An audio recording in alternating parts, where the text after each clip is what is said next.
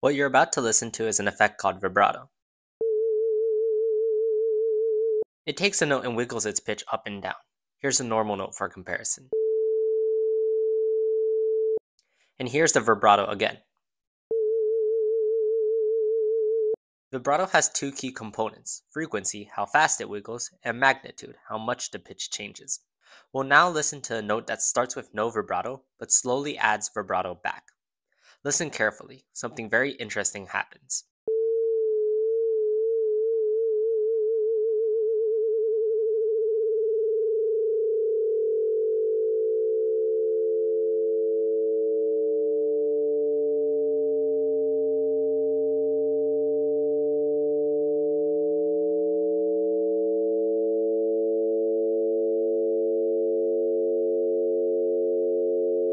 Did you catch it?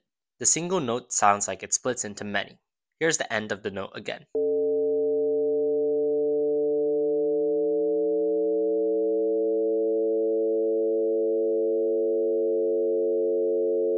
How is this happening?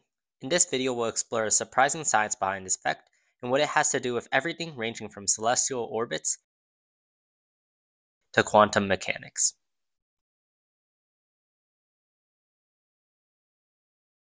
Sound is the vibration of air molecules. Physically, we're able to detect this vibration as waves of pressure. When we play a basic note and measure the pressure, we'll get basic sine waves. To add vibrato, we would want to change the frequency over time. Make the sine wave faster here and slower there. So we might consider writing the frequency itself as a sine function. Since generally vibrato is around 6 Hz and has a magnitude around 50 cents, we'll write frequency as such. This means that every 1/12 seconds, our frequency will increase from 440 Hz to 452. Then after another 1/12 seconds, our frequency will decrease down to 428. However, if we actually apply this transformation, we see something rather unexpected. The frequency continually increases and only continues to increase.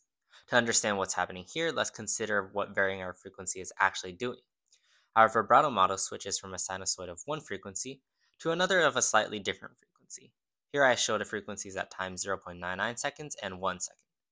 They start very close, but as we go along the axis, they separate. When we went from one sine wave to the next, we weren't actually smoothly transitioning, but instead jumping from curve to curve. Thus, frequency continually increases instead of wiggling up and down as we expect. Luckily, we can fix this by adding a phase ourselves such that it connects smoothly. It turns out that the expression for the sine wave with vibrato is the sine of frequency's integral. The exact derivation is left as an exercise to the viewer, but it's a really neat problem, so I highly recommend trying it out. Anyhow, our sinusoid for vibrato ends up taking this form, which if we now graph and listen to, gives us what we expected. With a working simulation of vibrato, we're one step closer to understanding why vibrato creates multiple notes. We'll now listen to a few vibrato notes of different frequencies. By doing so, we might better understand the factors at play. We'll start with vibrato frequency of 50. Those of you with perfect pitch might hear a G and a B. Here's another note with vibrato frequency 87. Now you might hear a F and a C. At 212 Hz, you might hear a E and a C sharp. Looking at the frequencies of these notes, we see a pattern might be emerging. The notes seem to be a frequency of vibrato away from the main note. For example, one of the secondary notes in trial 2, 350 Hz, is just about equal to the central frequency, 440 Hz, minus the frequency of vibrato 87 Hz. This, of course, is just an empirical observation, and to confirm this, we'll need the help of the Fourier series. The Fourier series is an approximation of a curve in terms of sine and cosine waves. This breaking down of a wave into sine and cosines, and therefore frequencies, is significant to the context of vibrato because it can pinpoint what notes are present. Therefore, it will help us either prove or disprove our experimentally determined pattern. The Fourier transform will also lead us to Bessel functions, which are key to planetary motion and quantum probabilities. But first, let's explore the Fourier transform. We'll start with this sine wave. As we continue to add sine waves to different frequencies, we can see the curve begins to take the shape of a square.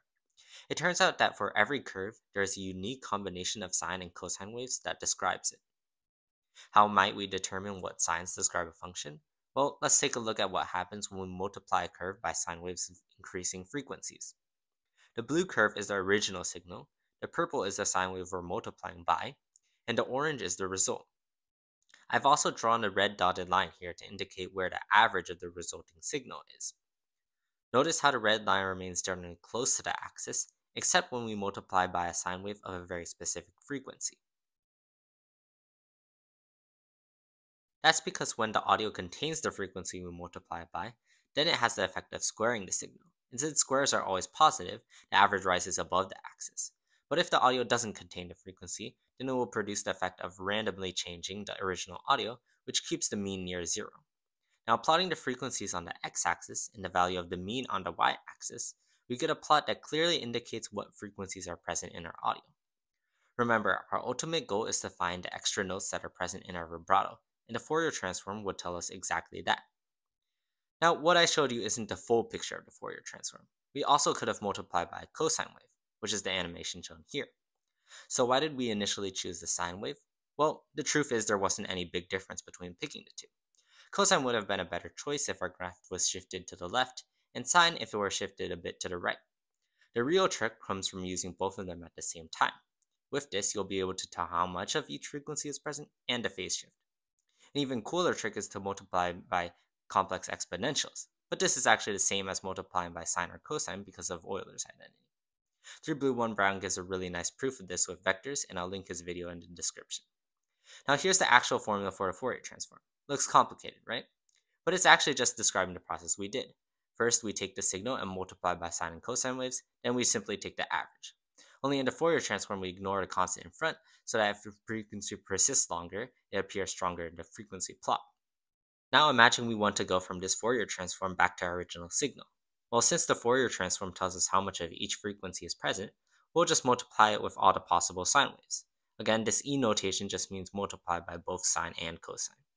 This approximation of a signal in terms of sines and cosines is called the Fourier series. Before we jump back into the math, let's listen again to the vibrato to contextualize what we've done so far. Remember, the ultimate goal is to understand exactly where the harmonics are generated and why. We're very close to that goal. The Fourier transform will tell us exactly how much of each frequency is present, so that when we go to calculate it and graph it, we should expect spikes exactly where the extra notes are. Our other goal of connecting astro and quantum physics with music may seem very far off, but I promise the Fourier transform will soon make the connection obvious. We'll start by writing our vibrato expression as a complex exponential. Remember that Euler's identity tells us that sine is just the imaginary part of the exponential. Now recall Fourier's transform. For now, we'll only consider the coefficient, and we'll add the summation back at the end. Substituting our vibrato expression for f of t, we get this, and now we rearrange. To continue, we rewrite e to the sine term as its own Fourier transform. This will help simplify the annoying sine part. Now we can rearrange further. It's actually a well-known trick that this integral is always 0 unless if the exponent itself is 0, then it will equal 2 pi. Thus we'll rewrite this as a piecewise function, and this lets us simplify the whole integral. Now adding back the summation, we have this expression. But because for every k there's exactly one n that satisfies the condition, we can cancel the summation to have this final expression as our Fourier series. Plugging in some numbers, we can see we get spikes at exactly where we experimentally predicted earlier. Our experiment determined 350 Hz. Plugging in k equals -1, we get 353, which is very close. Plugging in k equals +1, we get 527, very close to 525 from our experiment. Usually we do experiments to confirm our theories, but in this case our theory confirmed our experiment. Now at the beginning of the video, I promised there's a relation to astronomy and quantum mechanics. Here's what it is. It turns out that the constant in front here is solved by something known as the Bessel function. If we actually went and solved for these constants, we would have seen that they're equivalent to this integral. Here's where it gets really interesting. Bessel functions are also the solution to Kepler's equation, which is astronomy, and to solve the electron distribution probabilities, quantum mechanics, as well as a whole host of other fields listed here. Why does the Bessel function appear in these totally unrelated fields? How is music possibly connected to astronomy and possibly connected to quantum mechanics? Let's first take a look at Kepler's equation. This is an equation to describe the position of the planet rotating in an ellipse to the time that has elapsed since the start of the orbit. The E here stands for eccentric anomaly, It's simply the angle from the center of the ellipse to the planet. The m is known as the mean anomaly. Assume the planet was instead in a constant circular motion of the same period. Given the planet has orbited for time t on the ellipse, where would it now be on the circular orbit? Draw an angle between this point and the center of the ellipse, and that's the mean anomaly. The small e in this equation is the eccentricity of the circle, which is simply given by the length of the minor or the shorter axis over the length of the longer or the major axis. Through some basic geometry, it can be proven that these quantities are related by Kepler's equation. Since m will be a function of time and e one of position, we can then solve for the position of the planet in terms of time. Perhaps this relation is easier seen if we change the name of the variables. We'll call mt because it's related to time, and ex of t because it's related to position. This substitution also brings out the fact that t is our input and x of t is our output. Now look at the equation again. It's not easy to separate the variables, and it's not trivially solved. This is what's known as a transcendental equation. To solve this, Frederick Bessel made use of the Fourier transform. Notice this sign term here. It's really annoying that it's written in terms of x of t. Fortunately, there's something we already learned about in this very video that can convert it to a function of t. That's the Fourier series representation. To simplify, we'll rearrange, and like last time, we'll ignore the summation for now. You might see we can proceed here with integral by parts. Oftentimes, when we do integral by parts, we'll find that we can apply integral by parts again on the new integral. Now, recalling our original equation and substituting t with x of t, we have this, which simplifies to this integral. You might notice this is very similar to Bessel's first integral, the one we got from Fourier transform of our vibrato. It's not a coincidence at all that the Bessel function appears as a solution in both problems of orbits and vibrato. Consider a different solution to Kepler's equation. We'll take a guess at x of t in terms of t. Then we'll continue to refine our guess. We'll start with x of t equals t. We can see this differs by e sine of t, so we'll add that to our guess. But now to continue guessing, it gets a little confusing. This is where we'll need the Taylor series. Just like how our Fourier series was sine and cosine representation of a curve, the Taylor series is a polynomial representation. Here, I show how you can sum some basic polynomials to get a curve that almost exactly matches the cosine wave. You also may notice small angle approximations, which are just the first few terms of the Taylor series. Cosine of x equals 1 minus x squared, and sine of x equals x, which hold for small values of x. To make our prediction with the Taylor series, you might consider a few properties of the original curve, and make sure the approximation also has these properties. For example, if the original curve has the point 0,1, then our new curve should probably contain the point 0,1 too. If the slope of our curve is 1 at x equals 0, then the slope of the new curve should also be 1. In general, if the nth derivative is m, then the nth derivative of our approximation should also be m. Now here's the general formula for the Taylor series. It looks much more complicated, but it's just doing the derivative matching process we described. When we take the 0th derivative, we get f of 0 equals f of 0, and when we take the first derivative, we get f prime of 0 equals f prime of 0, so the slope of the function matches. Now, these factorials may look scary, but they really just emerge naturally to cancel out the extra factors of multiplication from the power rule. Because of notation, you might sometimes see Taylor series written in a weird form like this. It might be weird to see the Taylor series of natural log of x still include some ln terms, but notice on the right side, the natural logs are all just representing the derivatives. So now to continue guessing with Kepler's equation, we'll just consider the first two terms of the Taylor series. Then we can substitute our guess into the series and substitute the series itself to find that our correction should be e squared over 2 sine of 2t. As we keep making these substitutions, we can see that x of t can be completely written in terms of sine of t terms. Recall that when using Bessel's method to solve Kepler's equation, we take the Fourier transform of sine of x of t. But since x of t can be written in terms of sine of t's, we were really just taking the Fourier transform of sine of t's. That was the same fundamental question we solved when finding harmonics of vibrato. Perhaps another way to think about this is looking at the orbit itself. We can see that near the perihelion, the point closest to the sun, our planet moves fast, and at the aphelion, the point furthest from the sun, our planet moves slow. You might know that the position of the planet relative to the sun can be expressed in polar coordinates as such. But since we have this speeding up near the sun and slowing down far away, we might imagine theta being written in terms of sines. Here again, we get the cosine and sine term that was also in our vibrato.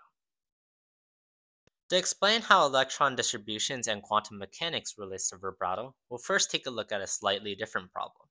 How does the surface of a drum vibrate? The equation for this vibration was first described by Euler and is known as the wave equation. Intuitively, the left side of this equation corresponds to the restoring force, and the right side corresponds to a 3D sort of second derivative. Essentially, this equation tells us that the more a surface is curved, the more it tries to return to its original shape, which makes sense. Instead of x and y, we'll convert to polar coordinates, and for the sake of simplicity, we'll simplify to the symmetrical case so that we can ignore theta. But note that even if we considered it, the solution would be similar.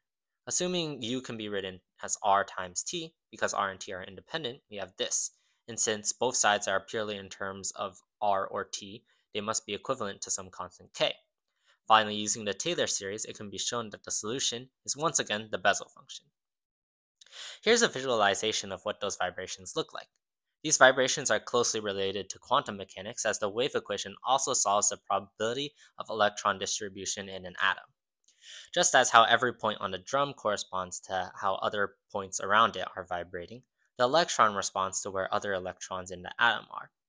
As proof of their similarity, here's a side-by-side comparison of some vibration modes in a drum to the electron probability distributions. They were exactly the same. It's a bit more difficult to understand why the question of vibrations is related to Fourier transform of sine of x. Even though our equation looks similar, note the key difference that the drum vibration only invokes Bessel functions of 0th order. It feels like these problems should be connected somehow. Orbits are like a circular form of oscillation, and if you really focus on one point of the drum, it even looks like there's some sine of stuff going on.